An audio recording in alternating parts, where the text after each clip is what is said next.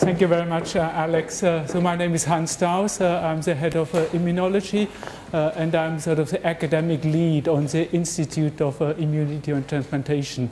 We are very excited and we are very proud that we can introduce to you tonight this concept.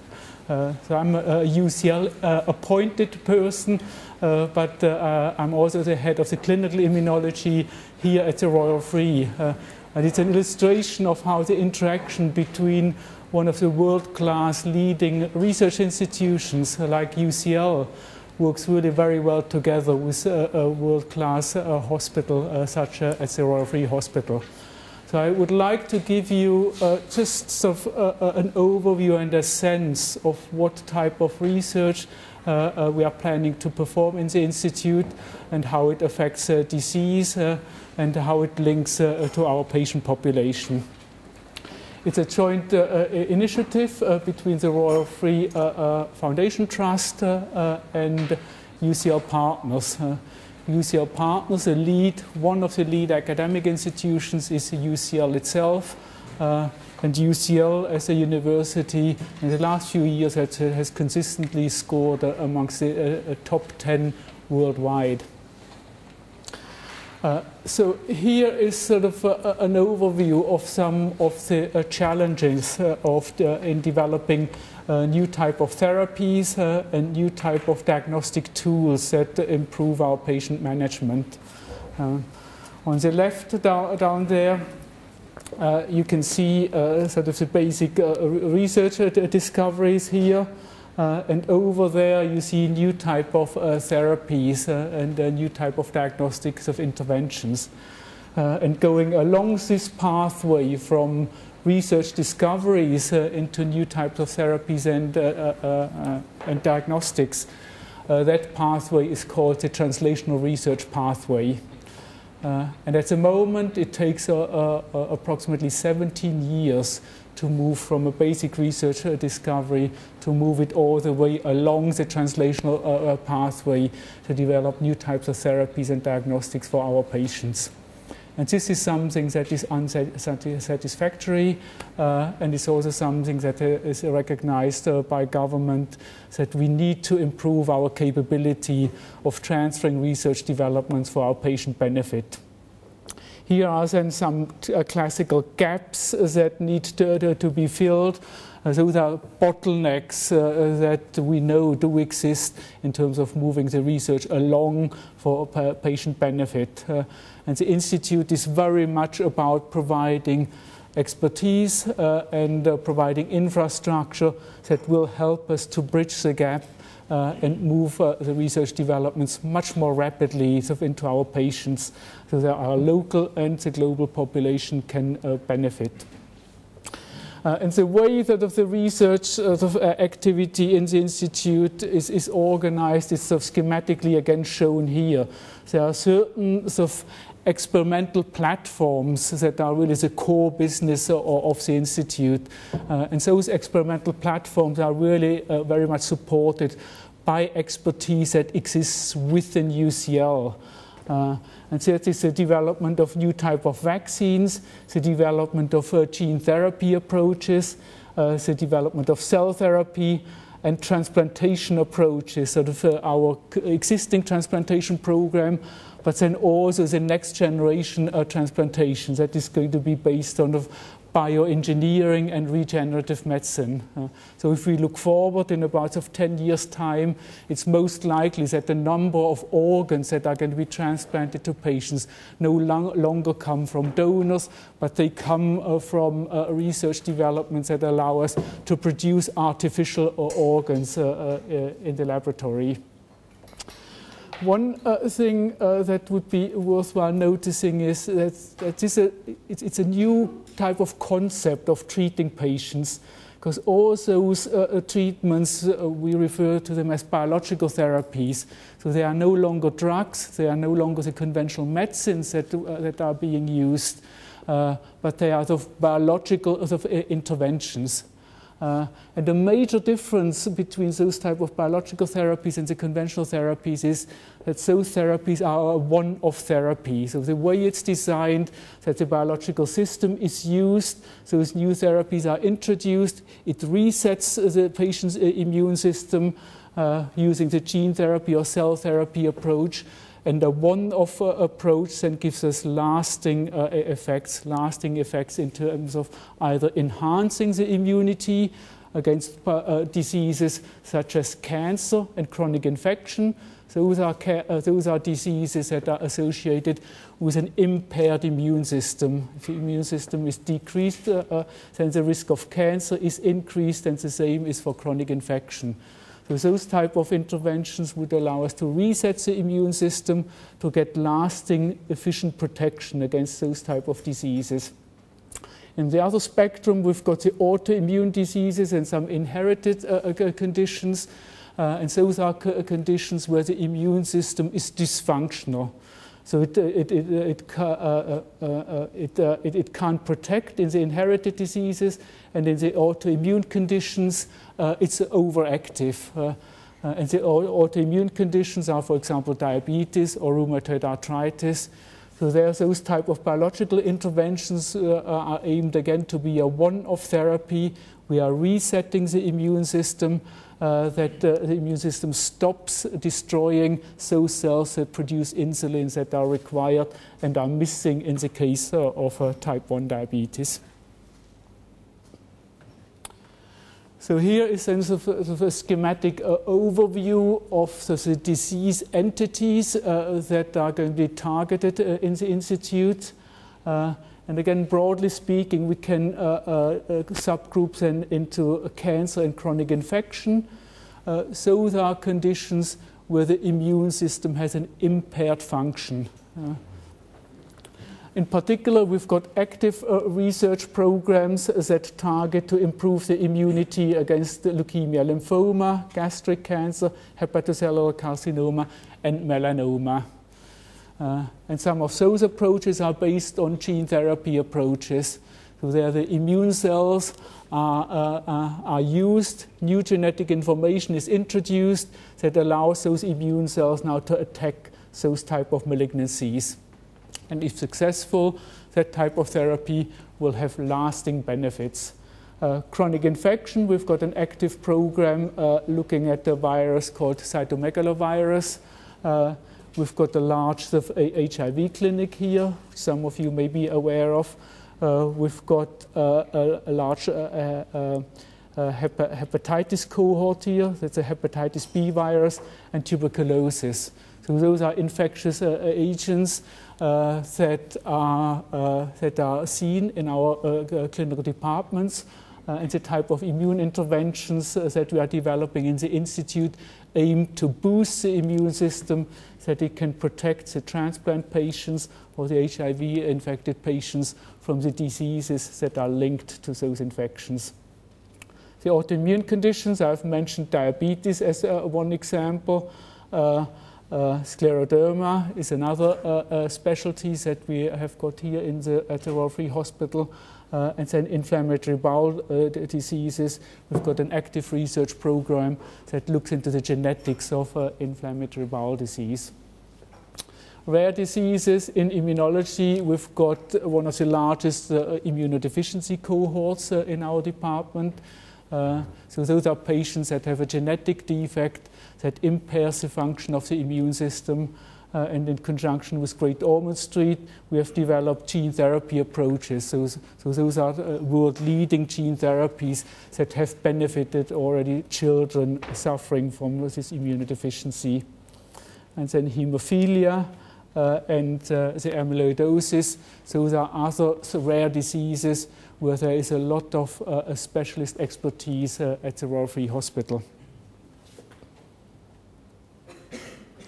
So then here are some specific examples of how research has really made a tremendous difference for patients affected by those diseases. So here, for example, in the rare disease category, I've already mentioned the primary immunodeficiency. You probably remember there were some sort of 20 years ago the babies that had to live in a bubble. Those are the babies that were born with an immune defect. And the bubble served to shield them from viruses, from bacteria, from any pathogens that children might be exposed to.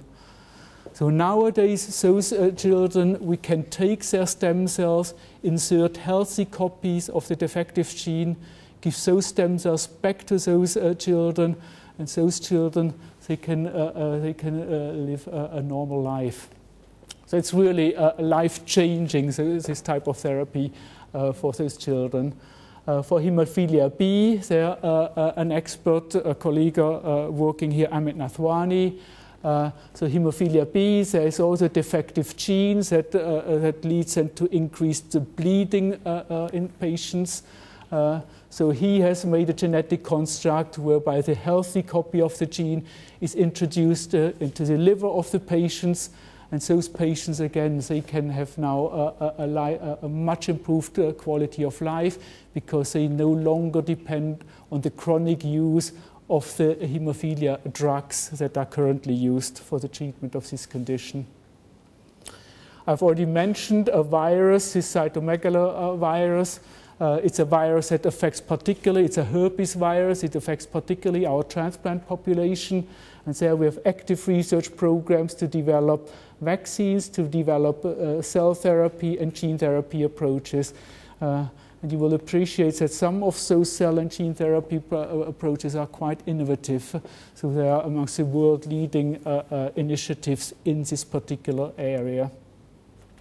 And then finally, we've got cancer. We've got an active program in the treatment of leukemia, gastric cancer, hepatocellular carcinoma, and melanoma. So those are just a type of cancers where we currently have active research activity. So here is then, again, an overview of what the Institute is about.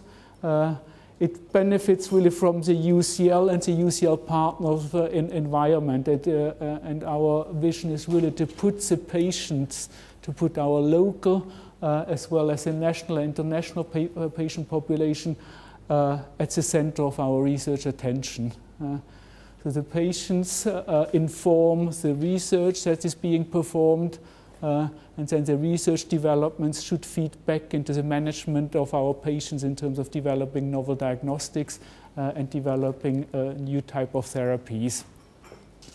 And the way we can achieve that is really by a multidisciplinary approach.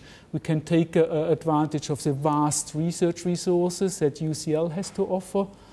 We've got a well-characterized local patient population as well as national and international patients seen in some of our rare disease clinics. And then we have first-class clinical services here at the Royal Free, combined with nursing expertise that is second to none. And it's really this combination that is required to achieve the translation of research into patient benefit. We need to have all the ingredients. We need to have the top-class researchers. We need to have highly motivated and skilled clinicians. We need to have our research nurses and our nursing staff. And we need to have an engaged patient population. And I'm very glad that quite a lot of you were able to make it tonight just to see how important the patient is to us. So here are then the specific programs that are going on, the vaccine development focused on CMV in particular, then cell therapies based on resetting the immune system for patients that suffer from autoimmune conditions, such as diabetes. Imagine in the future there will be a one-off therapy for type 1 diabetes. Those are those children that need to inject several times a day the insulin, or now there are some pumps where the daily injections are no longer needed. Imagine a day when we can give those patients cells that produce insulin, reset the immune system, that those cells are accepted, and it's going to be a one-off therapy with lasting benefit. And then, again, enhancing the immunity in cancer, chronic infection, and in the immunodeficiencies. So, development of innovative health approaches also has sort of a commercial aspect, and it is important to consider the commercial opportunities, because we will only be able to transfer our research development into large-scale therapies for patients if we can get engagement by the pharmaceutical partners, by the pharmaceutical industry, who really have got the skill of large-scale production of biological therapies as well as those new cell and gene therapies. And here are just some historic examples of immune molecules have already been a huge success in the treatment of a number of diseases. And those immune molecules are primarily the antibodies. So in 2010, the market for antibody-based therapies was approximately 25 million. So immune cells and the type of gene therapy that we are developing now, it's estimated that next year there will be a market of 3.1 billion. And as those developments mature, it's very likely that this market will reach a similar size as the market based on the antibodies. So phase 1 is about to complete. So we have successfully engaged the Royal Free Trust and UCL. It was a joint investment providing approximately 1,800 square meters of new space. UCL has facilitated the new recruitments in areas that were of strategic importance to us, and the Royal Free has provided the space. So on the 10th of June, we will have official opening of phase 1, which is a refurbished space that is on the second floor here of the Royal Free Hospital. And then phase 2 will be a new building, and Andrew will talk more about the details of this building. So that will provide us with state-of-the-art research facilities. It provides us with everything that is required to move research more rapidly from basic research into new type of therapies.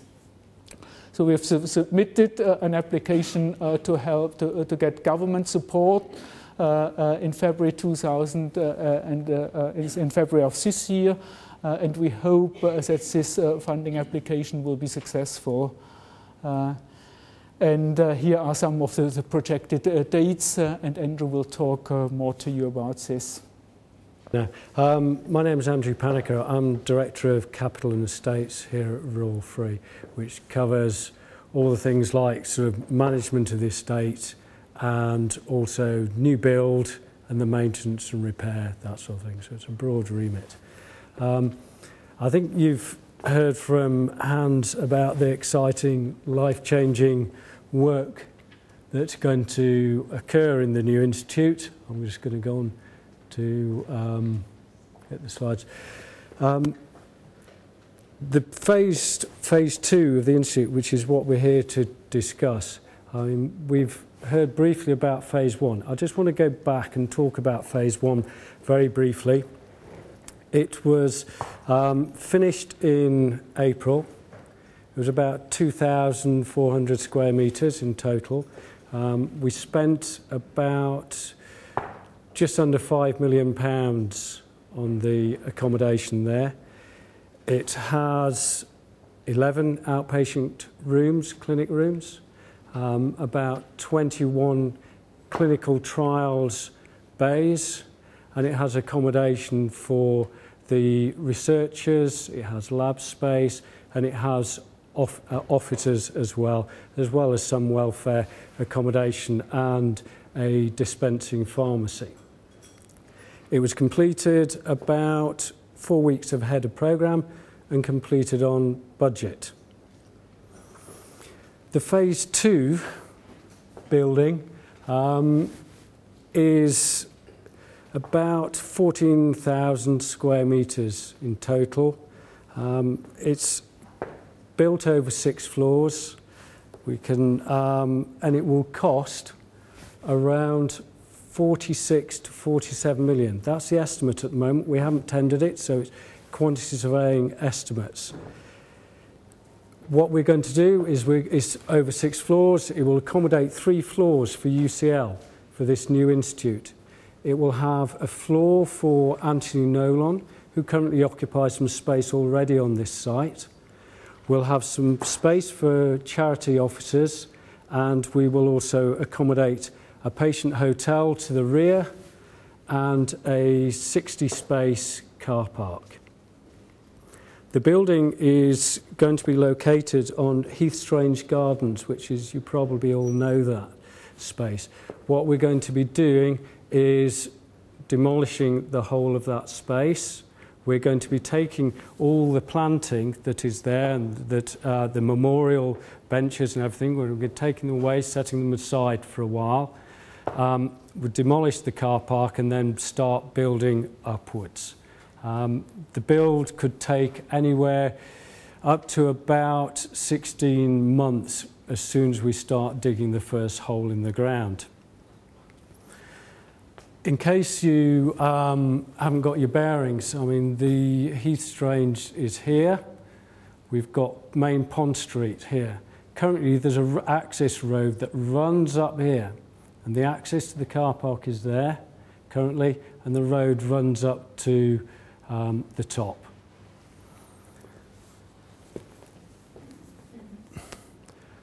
We've had discussions with planners. Actually, I'll take it back. It may be on this building. We've been discussing since September.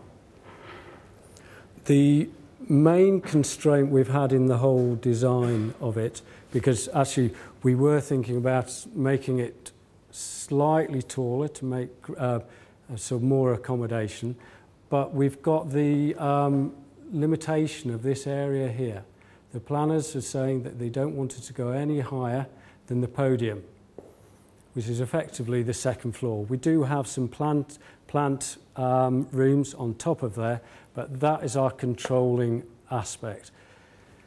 In discussion with the planners, we started with just some base footprints, showing what we wanted to do, and then we started looking at the context of where this building was going to sit. We looked at the church, which is there, and then how this whole tower was originally built and the materials that it was used. And what we tried to get out from the discussion with the planners was what was important to them. So the building itself is set, finished roof level, marries up with the podium. The construction is going to be largely masonry, but with what's called ribbon glazing. So the ribbon glazing will run round, so there'll be lots of natural daylight penetrating these deep footprints. We'll go on to this, because this is quite important, because what we're trying to do is the context of where it is sitting and the importance we're putting onto the open space, because I'm really wary of the fact that we're going to be taking away Heathstrange Gardens, which is a well-utilised and sort of therapeutic area. People go there and sort of sit and remember loved ones who've been in the hospital. So the feeling of open space is important. So the building is there, in that space there. What we're going to be doing, and this is the Pond Street, what we're going to be doing is taking away this access road, effectively. There will be no longer a general traffic of vehicles up that road. It is going to become a largely pedestrianised building, walkway, but we do have to maintain some access for emergency vehicles like the fire service. But most of it is going to be pedestrianised. We're going to use a mixture of soft and hard landscaping. There'll be lots of trees, there'll be some grassed areas, flowers, and we're going to start reinstating the benching from Heathstrange Gardens along this area here.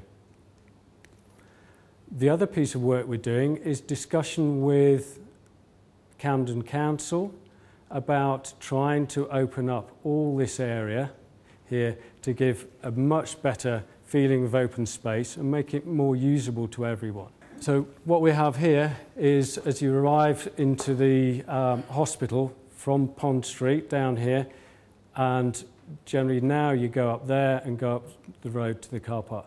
This is the front entrance to the Institute. As you can see, largely a lot of masonry but ribbon glazing going round. The final design, although we've shown you sort of these images, the final design isn't fixed yet. What we've got to do is submit a planning application. That planning application will have to go through a lot of detailed design, a fair amount of consultation, but we will then have to have discussions with the planners. This is by no means fixed. It might change slightly from this, and I'm interested, we've started talking right at the beginning of this session about actually we'd like some feedback on thoughts of this building. So when I finish talking, I might just come back and leave this slide up to allow us to have some further discussion. So what we're going to be doing is, you can see, it's largely becoming a pedestrianised area with a greater feeling of open space up here. This gives an idea into the scale of the building. That is effectively the finished level of the podium plant rooms up there. So what we have is the charity offices and the entrance area, the car park, UCL floor, anti-nolon, and then 2 more UCL. And we'll have plant on here, because the plant is going to be really important because of the categories of labs that we will have in there. It requires its own dedicated ventilation systems and very specialist extracts. At the back here is where we'll put the patient hotel. The intention is, this is, is about a 16-month to 20-month build. It's a very complex site. We've got a lot of demolition to do, and it's within the heart, if you like, of an operational hospital. We have emergency access requirements here. We have radiation bunkers underneath that we have to deal with. So it's very complex. Over the side here, at this side, we have our main theatres and we have imaging. So it's actually, because the way we'll be constructing, it will be a quite slow process at first. So it will take 16 to 20 months to build, just because of the potential impact of getting the building out of the ground on the rest of the hospital. But we're hoping to start this. Potentially, we're going to be going to starting planning discussions during the early part of summer, submitting a planning application towards the end of the summer. That could take a minimum of about 12 to 18 weeks once it's submitted to get approval.